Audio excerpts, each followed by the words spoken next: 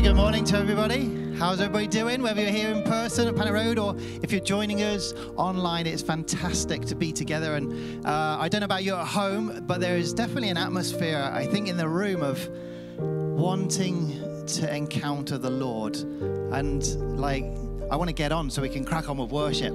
So if you're at home, it's great you're with us. And let's just expect God to do something, because that song was saying, we give you permission, Lord, to come and do what you want to do. If you're on the live chat on YouTube, then please say hi, type in the chat, tell us who you are, where you're from. And there's always the Connect card on the Gateway Winnipeg website as well. So do fill that in. Let us know who you are so that we can connect up. But it's great to be together, isn't it? It's great for those who are able to be here in person. It's great for you if you're able to join us online. We're going to have a brilliant morning together. We have... I'm really excited about the worship. I don't know about you. I think God's going to do something.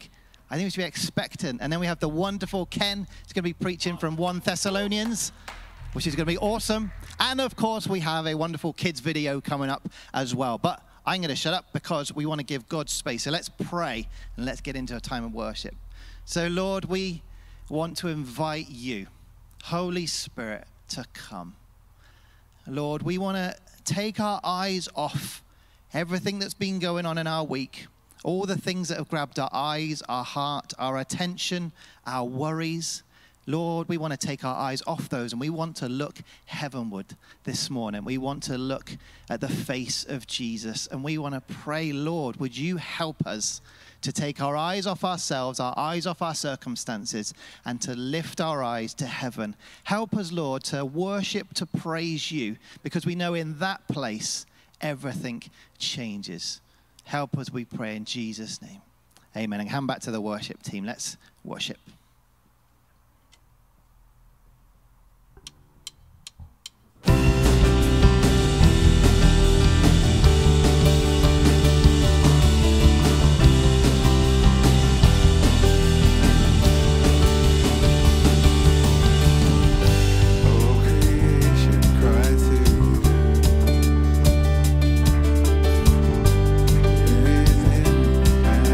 True.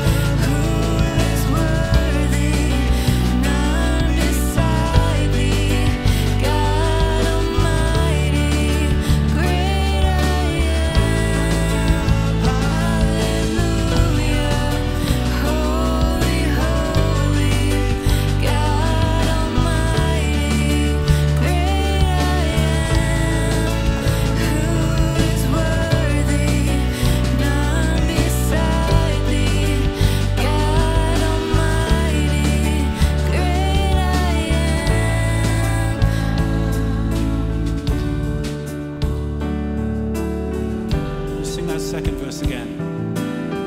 Want to be near. Do you want to be near to the Lord today? He wants to be near to you. He is near to you. He's right here. He's right with us. He's right in this place. The glory of the Lord fills the temple. The glory of the Lord's filling your home. The glory of your Lord's filling your heart. The presence of Jesus is all around us.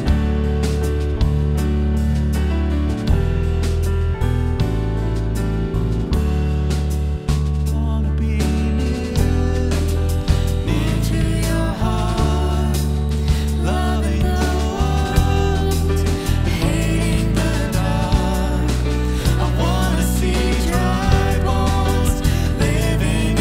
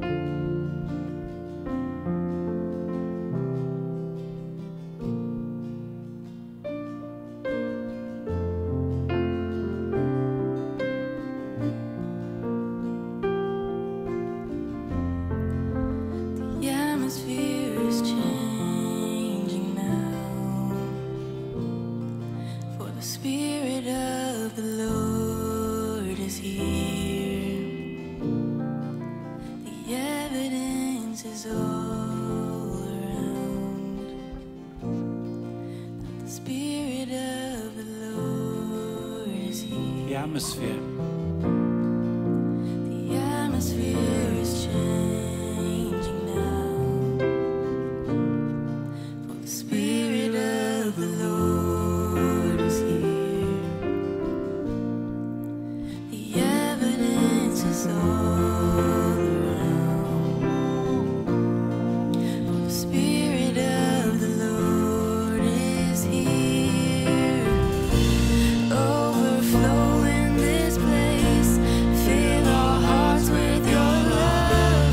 Your love surrounds us. You're the reason we came to encounter your love. Your love surrounds us.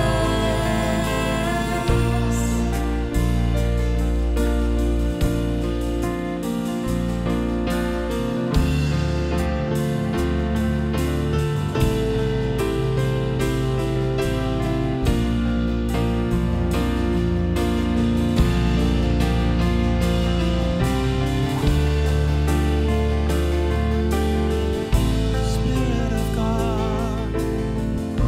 Spirit of God, fall fresh on us. We need your presence.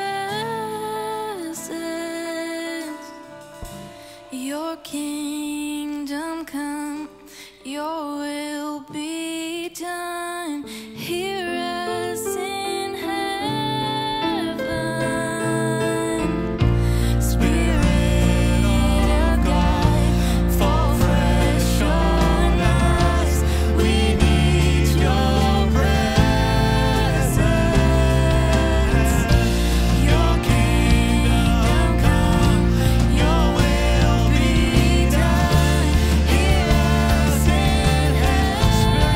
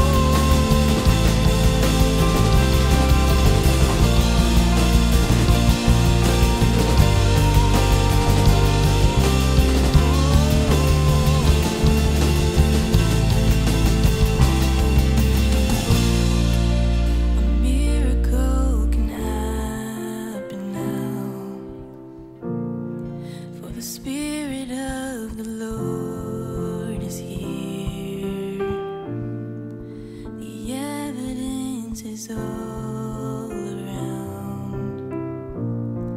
For the Spirit of the Lord is here. A miracle can happen now. For the Spirit of the Lord is here. The evidence is all around. The Spirit of the Lord is here.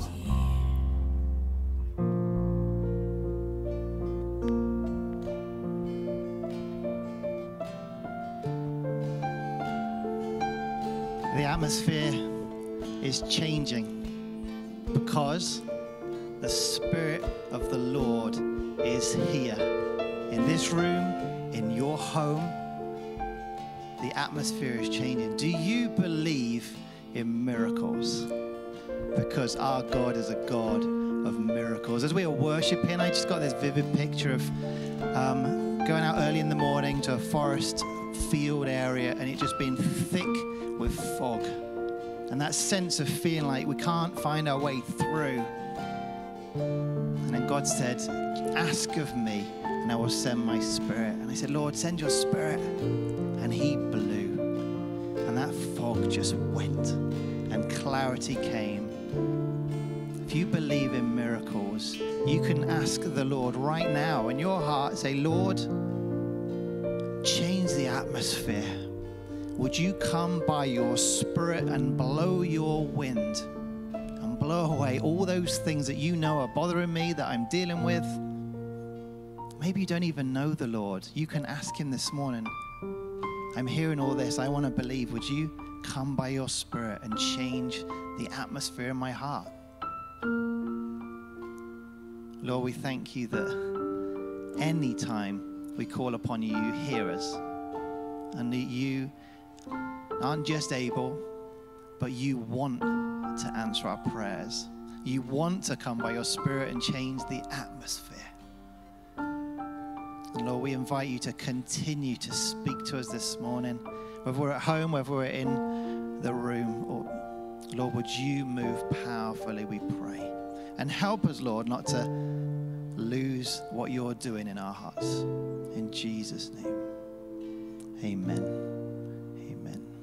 Well, we're going to continue in the atmosphere of worship. And the first area of worshiping that we're going to continue in is in our giving. And that is an act of worship. And I was reminded this week in a very practical way that we were talking to our kids about how we could set up a standing order that goes out automatically, but every 2 weeks I have to practically do our tithe. And every 2 weeks I'm like, oh, I could really do with this money. But every 2 weeks we make a step of faith. And just recently we've had to make some, there's been some costs, financial challenges, but we've trusted the Lord and he is always faithful. And I just couldn't imagine having to be responsible for my own finances without involving the Lord.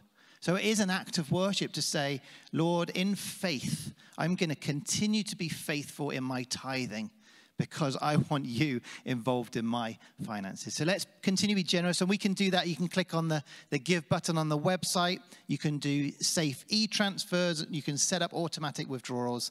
And there's also information on the website. If you want to do drop off an envelope with cash, you can do that. It's all on there. Now, a couple of notices this week for us. You may know we have our amazing Gateway Path, which is a variety of equipping classes for you to walk through in order to surround yourself with community, strengthen your Christian faith, and use your God-given talents to help others. There's Gateway 100, 200, and 300. And it all begins, obviously, with Gateway 100 about belonging. And that course is currently running. It's actually happening after the service today. But we also have Gateway 200 coming up on November the 15th. That's going to be at 11:30 after the service here at Panet, both in person and on Zoom if you're wanting to stay home. And it will also be at South Osborne at 9 o'clock on November the 15th as well. And that is going to be just an incredible thing. I won't say too much because Ken's going to mention it in a bit, but we would really encourage you to register. You can do that now. Click on the homepage, click on Gateway 200 and sign up and invest in growing in the Lord. And the third final notice is, what is the most important meeting of the month? Very good. And I heard you at home shout out as well. Well done. The prayer summit. Our next one's the first Wednesday of the month. So November the 4th at 7 p.m. We're going to gather on Zoom and possibly in person. We're still figuring it all out, all these changes. But we're going to pray. And we're also going to give thanks for all that God is doing. So that's just a heads up. Get it in your diary. Plan to be involved in that. Now, without further ado, our favorite bit of the morning. It's not the favorite bit. It's our favorite bit. It's when the Lord moves, obviously. But one of our highlights is our kids' video. So I'm going to pan over to the tech team. We're going to watch our video, and then Ken will come up and preach. The church is the building we go to when we want to learn about God. Nope, this is a church. Those are people. Yep, in fact, it's you and me. You kinda lost me. The church isn't a building. The church is the people who have made Jesus the leader of their lives. And that's us. We don't go to church, we are the church. And we exist for the world. Oh, okay. I still don't get it. Let's look in the book of Acts. That's where the Bible talks about the very first church, the people who first believed in Jesus. They didn't have buildings to meet in, so they met where they could, usually in people's homes. So their church was a house? Nope, the church met in houses. Even then, the church was the people. And the apostles taught them many things about God. They did great and wonderful things with God's power. God did amazing things through everyone in the church. Through all the people? How? The people of early church put others first. They prayed together, they shared meals, they shared their time, they shared everything. Everything? Really? Are you sure? Sure, I'm sure. The Bible tells us that when one of them needed something, others shared what they had. They even sold things and used the money to help out. That's amazing. That's putting others first. The early church was really good at it. For instance, this one guy, Joseph, sold a field and brought the money to the people of the church to help those who needed it. Awesome. What made them do that? They all agreed. They all wanted to live like Jesus, and the apostles told them how Jesus put others first when he died on the cross and went up to heaven. The early church learned about Jesus and lived like him. So they put others first. I think I get it. Great, but you haven't heard the best part. When others saw how those first church people lived, it made them want to follow Jesus too. In fact, more people decided to follow Jesus every single day. Wow, God did do amazing things through the first church people. And God still does amazing things through his people when they live like Jesus and put others first. Right, because we are the church. And we exist for the world. Oh, good morning. Well, it's good to be here, and it's good that we can still be gathering in homes and doing this in both ways, so some can be here and some can still be at home.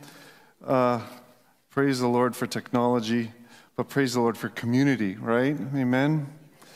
You know, back in early 1997, I traveled with Ron McLean on a 3-week trip to a tiny nation of Bhutan. And now, when you go to as far away as a little place like Bhutan, which is a little restricted access nation in the Himalaya mountains, you don't cut a trip short. You try to make the most of it because you've gone all that way. And so we went to Bhutan, we had a great time, and when our time in Bhutan was over, we decided we'd better head back to Mumbai, and we got to Mumbai where our flight home was supposed to be, and then we'd get back to Winnipeg, because in those days, as a church, our maximum amount of days away that we wanted people to be away from their families was 21 days. We tried to keep that to the limit. And so we got back to Mumbai in time to get home within 21 days. And when we got to Mumbai, we found out our flight, we'd been bumped from our flights from Mumbai, which meant we'd miss all our connecting flights between Mumbai and Winnipeg. Well, this was horrible, you know, because now we had to scramble to fix all these flights, not just the one from Mumbai, but from all the connecting flights as well. And so Ron scrambled to fix it, to get new flights. And by the time it was all fixed, it meant a delay of about 3 days. It meant a 21-day trip would be a 24-day trip. Now, that may not sound like much, but back home, my wife Fiona was waiting 4 months pregnant with a 3-year-old daughter and a 1.5-year-old daughter in tow, and she was actually quite eager for me to be home. Do I hear an amen? Yeah, and so I was wanting to be home, and I was heartbroken when I found out we were going to be delayed a half a week further. And in fact, I have to confess, I handled it really poorly.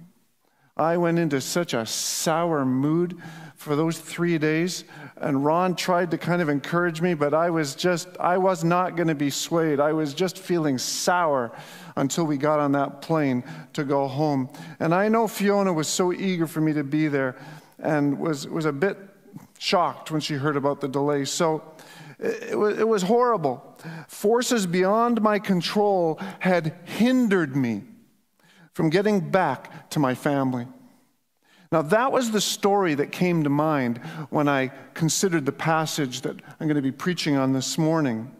And this morning's scripture also reminds me of the days we're living in 2020. Most of us have been separated from each other in our Sunday morning kind of gathering time for 33 weeks. 33 weeks is how long it's been since many people that are watching online right now have been able to gather with us. And even now, 70% can't gather with us. We can only be 30% capacity right now. And so, yeah, we can presently meet together on Sundays, but many who have children don't feel prepared to come right now because we don't have a way of offering children's ministry safely. And so many families are waiting at home for a time when we can meet together safely with children. And I have to admit, I miss you. I miss people back home. I've missed you guys. Many of you I haven't had a chance to talk to. And some of you I've called, but phone calls only do so much, and Zoom calls only do so much. And I want contact, and there's many people who want contact. I haven't had a hug from Michelle Pilon for 33 weeks. How many are missing a hug from Michelle Pilon? Yeah, there's hands going up, Michelle. Now, I know that Carla Druce is extremely hug deprived. She's experiencing hug deprivation because that's her love language. And I've talked to Carla about it, and she said, I will not come back until I can hug people. That's the way it is right now. And that's frustrating for people, and we miss each other. And phone calls aren't the same.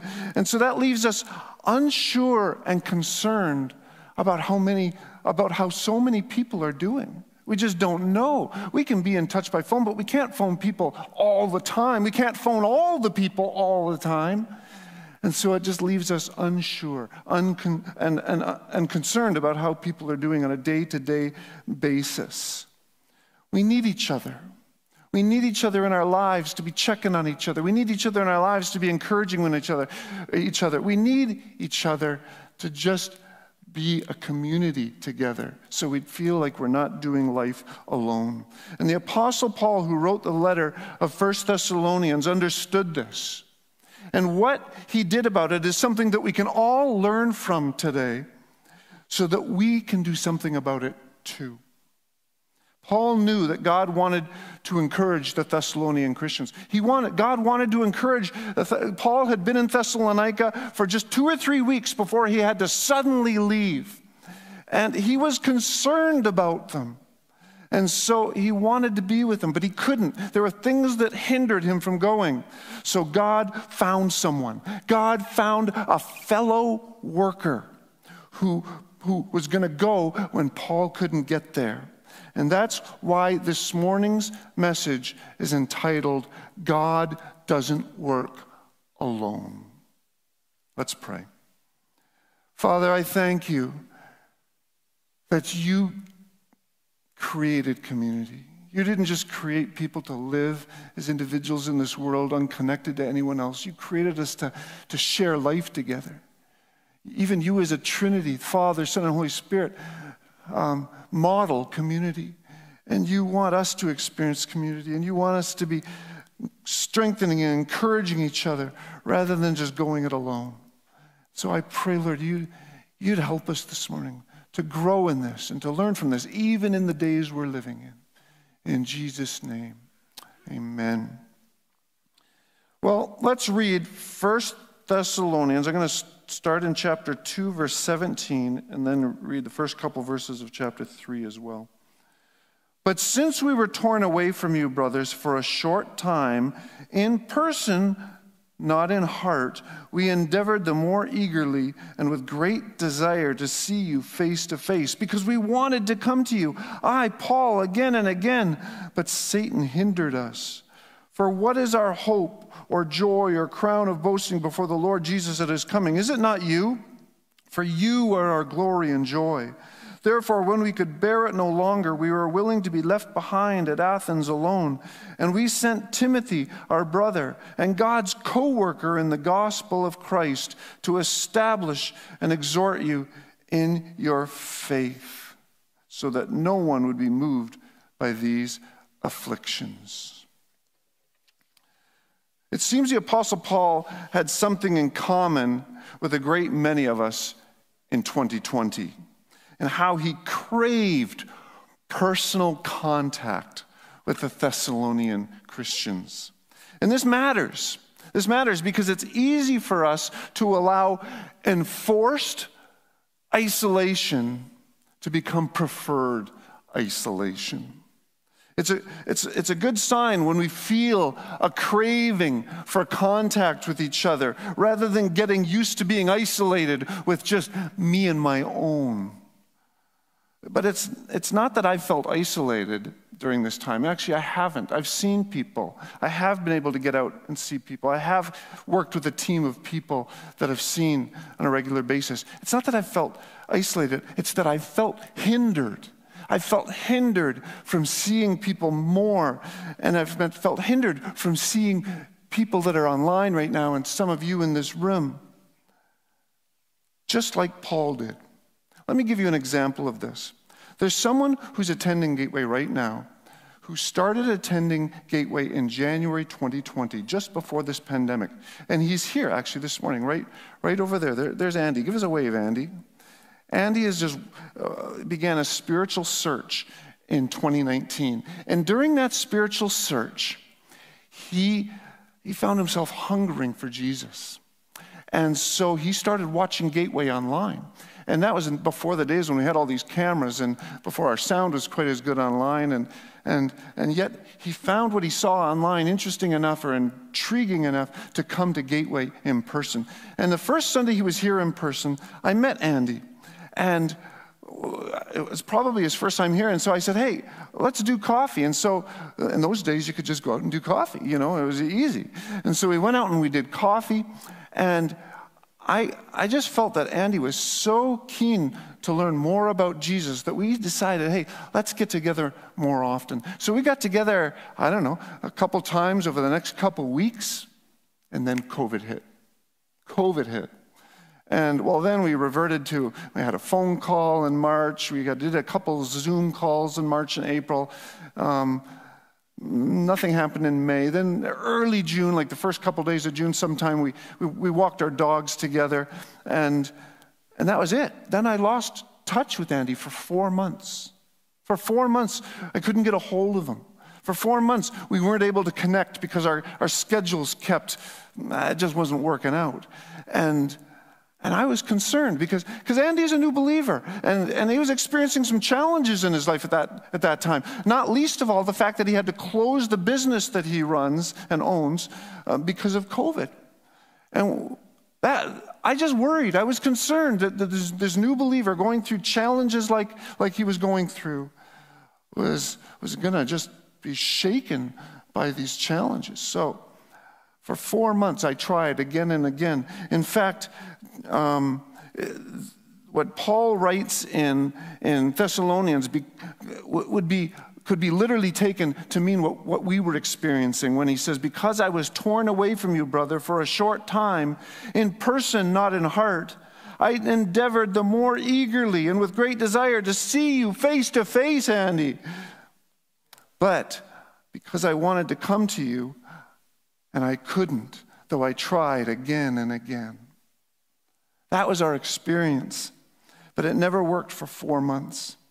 But then, chapter 3, verse 6, later in that chapter we were just reading, it says, Timothy came to us from you and brought us the good news of your faith and love and reported that you always remember us kindly and long to see us as we long to see you. Well, I realized Andy wanted to see me too, because Andy finally made contact. We finally worked out our schedules. On September 28th, we were able to get together when Andy initiated contact, and we got together, and I found out, just as Timothy found out the Thessalonians were doing okay, I found out not only was Andy doing okay, he was thriving. And he was boldly sharing his faith with friends and family members who didn't know Jesus, and some of them were extremely receptive. Like, wow, Andy, you're doing what? In the midst of all these challenges, he was thriving, just like the Thessalonian believers were. And Paul was thrilled to hear it. I was thrilled to hear it when I heard this news from Andy. My point here is that it's healthy to crave personal contact with each other. And that if and when you crave that personal contact, I encourage you to pursue it. Pursue it actively and intentionally. Go out of your way to make sure it happens one way or another safely. COVID can't stop us from reaching out to each other. COVID can't stop us from sending texts. COVID can't stop us from making phone calls, from having Zoom calls. COVID can't stop us from having conversations a safe distance apart. Let's be intentional about having personal contact when we find ourselves craving personal contact. We may be separated with each other, but in person, not in heart. If you don't get through to each other, keep trying, just like Paul did, again and again, until you do. Paul writes in chapter 2, verse 20, for you are our glory and joy. I feel the same way when I see and hear the people of Gateway, you, the people of Gateway, caring for each other, contacting each other, loving one another. As pastors, we feel like you are our glory and joy when we see you thriving in the midst of difficulties. Because as I've been in touch with you, I'll tell you, one of the things that's encouraged me is again and again when I call people, I hear people who are encouraged in the Lord. You're not down in the... Yes, some people are struggling, but some people are reaching out to those who are struggling. And that is encouraging. I was just talking yesterday to Diane Barnhart. Diane Barnhart lives in a building with many people who are isolated because there's many seniors in that building. And Diane walks around the hallways looking for people to ask how you're doing. She sits down with them in chairs in the hallway that are distanced apart, and she prays with them. This is what I'm talking about. This is the kind of stuff that encourages me. God is at work to express his love in these days, and he's doing it through you. Because God doesn't work alone. Now, have you seen the old bumper sticker that says, God is my co-pilot? You remember that one? Well, I think a much more biblical bumper sticker would say, I am God's co-worker. That's what we are. We're God's co-worker. God actually calls us co-workers or fellow workers in getting his work done in this world. This applies to any follower of Jesus. Any follower of Jesus, we wear the same uniform as God. We're on the same work crew as God. When my family moved to Winnipeg, when I was in junior high school, we soon joined a Baptist church where the pastor had been a former Winnipeg Blue Bomber. Now, as a young person, as a junior high school student, that was pretty exciting. That made the pastor pretty engaging to me, to have a pastor who was a former CFL player. And he was quite popular with all the guys in youth. And I remember one spring we had a church picnic where he offered to join a game of pickup football. And I ended up being on his team. Me, this 14-year-old, smaller than average, insecure kid, ended up on Pastor Bob's team. Pastor Bob, a Winnipeg Blue Bomber, and me on the same team. Pastor Bob was going to throw the ball to me. Like, I was excited. I was into it. And I remember the first time he threw the ball to me during that game. I still remember it. I'll tell you why. Because he dropped back and he gave me some time. We made eye contact, and then he threw that ball harder than I imagined any ball could be thrown. It bounced off my chest before my hands had a chance to grab it. I specifically remember wondering if I'd broken a rib. Pastor Bob eased up after that.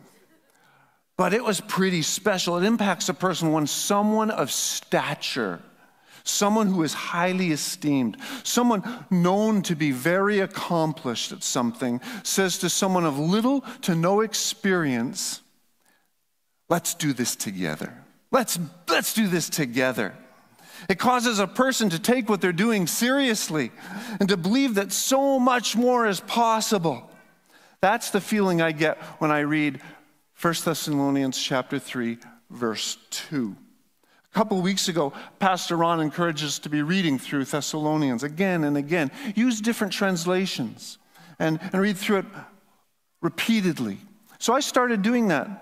And when I got to the New American Standard Bible, and I was reading that in the New American Standard, I was reading chapter 3, verse 2, where it says, "And we sent Timothy, our brother, and God's fellow worker in the gospel of Christ to strengthen and encourage you as to your faith." The ESV says co-worker. The NIV and the NLT use the same language. This caused me to stop and just stare at that verse. Co-worker, fellow worker, me, a fellow worker with God. That's a much bigger deal than just being Pastor Bob's teammate. I'm a co-worker with God. The Greek word that the apostle uses there for this word fellow worker is the word synergon. That's from where we get the English word synergy. Can I remind you what the word synergy means? It's the interaction of elements that, when combined, produce a total effect that is greater than the sum of the individual elements or contributions. Wow! I've heard of that when people work together and they experience synergy, but I've never thought of that in terms of when people and God work together. When God works together with frail and flawed people, how can anything be greater than something that God can do? But here God is saying there's synergy when he works together with us as his fellow workers. That means he does something greater when he works with us than when he works alone. But remember, God doesn't work alone. Yeah.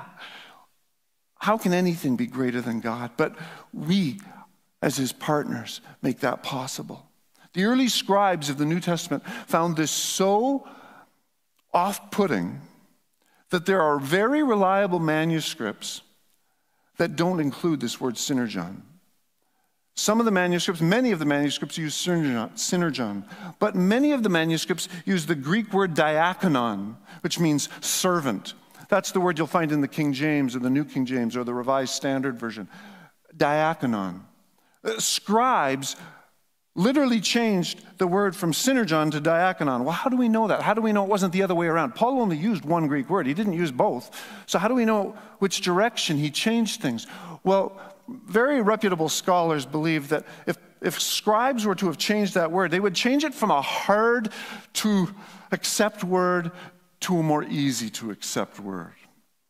Not the other way around. They wouldn't change it from something easy to accept to something hard to accept. And so they would have found it hard to accept synergon, the fact that when we work together with God, something greater happens. But we know that they didn't change it to that word, so that must have been the word Paul used. That word should cause us to sit up and take notice. If someone is big and strong, as Pastor Bob said to a scrawny 14-year-old, Ken, you and I are going to be teammates together. We're going to accomplish more than either one of us could accomplish on our own. Yeah, Ken, come on, let's go. Or what if the president or owner of the company where you've worked or where you've worked in the past came up to you and said, we're going to be co-workers. Now, you and I, let's get this job together. Let's get this job done together, side by side, you and me. Can you imagine if the president of your company came up to you and said that to you? Well, that's what God says to us. Can you see why the scribes were so bold as to change that word? But what would Jesus think of the scribes changing that word? What would Jesus think of that? Jesus is the one who said, whoever believes in me will also do works that I do, and greater works will he do than these. We're going to do greater works, not by doing something on our own, but by doing something in synergy with God. That's how we can do greater works than Jesus did. I can't believe Jesus said that. How can we do greater works than him? Well, it's because of synergon, because God doesn't work alone. Jesus also said, you are my friends if you do what I command. I no longer call you servants because a master doesn't confide in his servants. Jesus changed the terminology in the opposite direction. He changed it from servants to friends. And because Jesus confides in us as fellow workers, he includes us as friends. That's pretty special. How many of us feel too insecure, or too unqualified, or too untrained, or even too useless to be considered friends or fellow workers with Jesus? Timothy had not been a Christian for very long when Paul sent him to the Thessalonians. Most of us in this room and most of you online have been Christians longer than Timothy was, and yet Paul sent Timothy, and God chose Timothy to be his fellow worker in that situation. Don't write yourself off as a co-worker of God just because you haven't been a follower with God very long. God doesn't just use select Christians. He doesn't just use super mature Christians. He doesn't just use pastors. He chooses anyone who makes themselves available to get it done. Regardless of who is available, God doesn't work alone. Now, when Paul sent young Timothy to do God's work, Timothy's role was to, it says in the New American Standard, to strengthen and encourage the Thessalonian Christians. So all Timothy essentially did was, as God's fellow worker, share the blessings that he had received from God with others. So we receive blessings, we share blessings. We get strengthened and encouraged, then we strengthen and encourage others. That's our part in the partnership. We don't have to travel somewhere to do that. We can do that right here where God placed us. As I worked on this message this week, just this past week, I made a few phone calls. I was keeping in touch with people pastorally, even as I was working on this message, and there was one person I talked to on the phone who was in the hospital. And she was really discouraged. She couldn't have visitors, like no visitors. None of her family members can come see her. And she couldn't have visitors, and she was discouraged. And the short conversation we had was mostly just me listening. Mostly me. I had asked some questions, and I do a lot of listening. And then by the end of the conversation, I said, hey, can I pray for you? And she said, sure. And I was amazed how blessed she was that I could pray for her and that I did pray for her. And there was another person who wasn't in the hospital, but they'd had a serious injury. And again, I just did a lot of listening, asking questions and listening. And as I listened to them share their story, it came out that they were experiencing some serious grief regarding something else that had happened in their life. And wow, they just needed someone to talk to. And we talked for a while, and then not only did I pray with them, but there was a couple scripture verses that came to mind that I was able to share with them. So I shared those verses. They weren't much, but they were so encouraged. That's something any one of us in this room or any one of us online can do. We can just share prayer, share scripture, share encouragement with people. But I'd be remiss to not tell you that Satan wants to hinder this from happening. Satan hates it when we encourage each other. He hates it when we reach out to each other. Shouldn't that be a reason to do it right there? The fact that he hates it? But How does he hinder us? Well, he hinders us by isolating us, by causing us to turn inward to our own personal pursuits. Some might even say to our own selfish pursuits.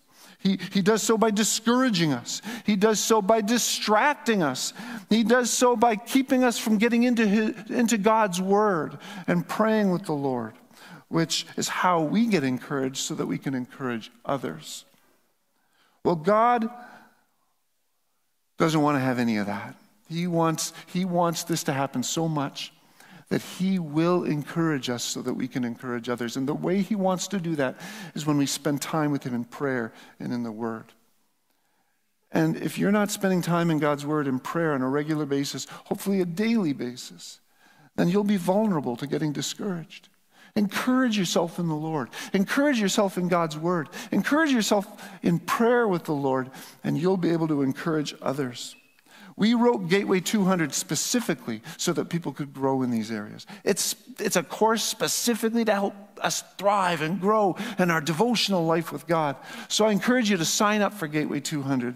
It's a button on our homepage that you can just click on and register. But we also encourage people to make small groups a priority. And we're soon going to be announcing a new strategy for making small groups more accessible during these unique days we're living in. Safe, accessible way of having small group. And we'll be making an announcement soon regarding, it's in process right now, we're still working out the details, but we'll soon be announcing a way that people can be a part of small groups safely. So pay attention, keep on the lookout for that announcement. But finally, as a fellow worker, I encourage you to take note of where God has placed you. Whether it be a job, or a school, or a neighborhood, or an extended family, where has God placed you? So that he can use you to strengthen and encourage people in your life who don't actually know Jesus. Because there's people in our lives who don't know Jesus, who we can encourage, we can strengthen, we can bring them Jesus. And perhaps you're watching this morning and you don't know Jesus. Well, God wants to strengthen and encourage you. And the primary way he made that possible was what Jesus did on the cross. When Jesus died on the cross, he died to receive the penalty upon himself that we deserve for our rebellion against God, for us trying to live our lives alone without God.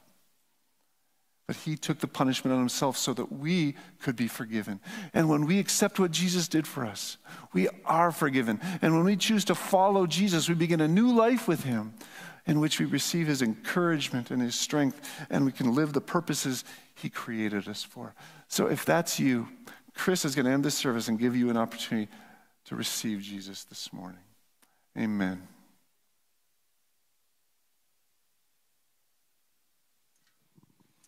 Thanks so much, Ken. We're running out a bit of time, but it'd be good just to pray to finish. I think, what an amazing statement. God doesn't work alone. Let's not get comfortable with isolation, because there's an incredible invitation to be co-workers with God. That God would pick us, and he knows all our rubbish and our mess, and he still chooses us, and he wants to call us his friends. I find that incredible. So why don't we just take a moment before we finish? Let's just still ourselves here, and if you're at home, just have a moment of quiet. Let's pray. Lord, as we just wait for a minute, Lord, would you bring to mind by your Holy Spirit what you want to say specifically to each one of us. Thank you that you want us to be your co-workers. Thank you that you call us your friends when we're in a relationship with you, Lord. Would you speak to us now, each of us individually, as we just wait for a moment? What do you want to say to us, Lord? Let's just pause for a second and just wait on the Lord.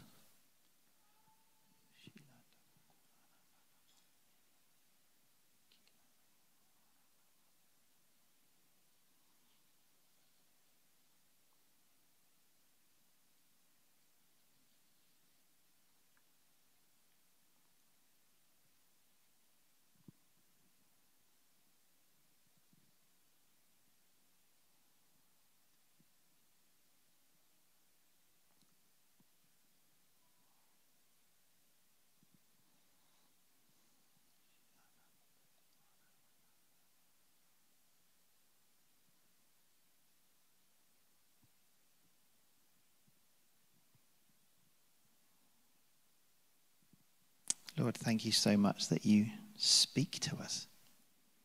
Lord, thank you, as we were reminded earlier, that you want to change the atmosphere, that you're a miracle worker. And Lord, we want to pray, Lord, that you would help us to be super proactive this week.